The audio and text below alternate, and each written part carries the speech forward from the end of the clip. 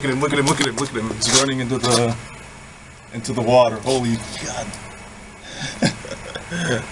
Alright. Damn.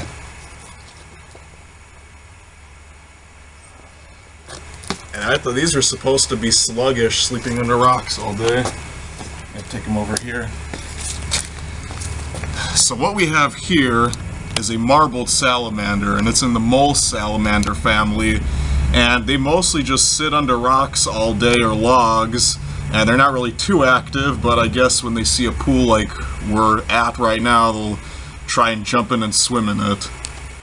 So mole salamanders, they can be found in the northern forests, and they live pretty much under logs, or they'll burrow into the ground, and they only come out usually after it rains or during the night time because they don't want to dry out in the sunlight. And they'll pretty much just eat bugs around here, so crickets, snails, earthworms, things like that. So these salamanders can externally look like lizards, but they're not actually reptiles, they're amphibians like frogs. And the reason they look like this is because they split off of amphibians early on, and they retained this ancestral body plan. So all frogs and lizards and salamanders evolved from a basal tetrapod, which was an ancestor from lobe-finned fishes like the coelacanth. And this primitive ancestor, when it first got on land, certain lineages split off of it, and the salamander was one of them. The salamanders didn't really change much since that time period, so they still sort of just have this ancestral body plan. What salamanders will do is they lay their eggs sort of in temporary pools similar to this one. It's mostly in vernal pools, and that means they're present in late winter and early spring, and they dry up by the end of summer.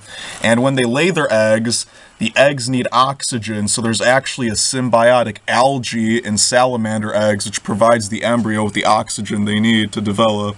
Salamanders are the only animals where there is a higher concentration of them in colder climates than warmer climates. And if you look at them, you can see they don't have scales, they just have this really soft skin, and it's wet. And what they do is they breathe through lungs, but they also breathe through their skin. So their skin is really thin, and there's a lot of blood vessels in there, and that sort of just serves as a respiratory organ, so the oxygen gets absorbed directly through their skin. And in order for that to happen, it needs to be kept moist. And so these salamanders will secrete mucus all over themselves to keep that skin moist so the membrane keeps working.